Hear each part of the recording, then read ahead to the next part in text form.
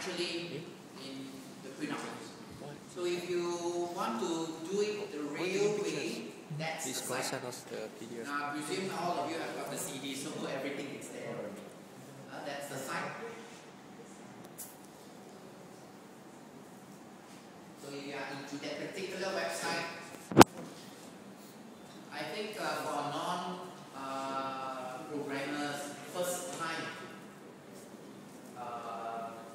people who want to get into this development community, the first thing you will be frightened of is to go to a Sun Microsoft website, and when they show you the download section, there are so many Java applications and SDKs to download. You don't know which one is it.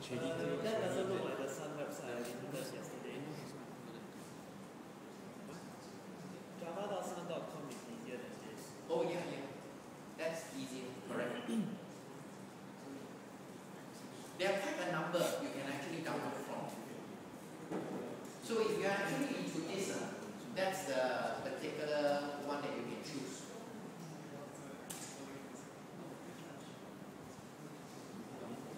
I'm actually using the version 6, update 16.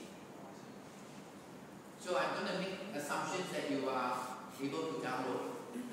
Now, we should actually need to go into the installation part.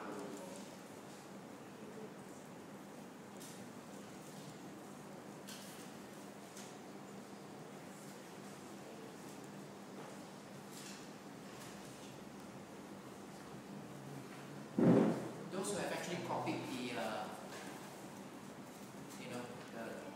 whatever software is from the CDs, you will want to browse to one folder called the JDK. JDK. Now I have also preempt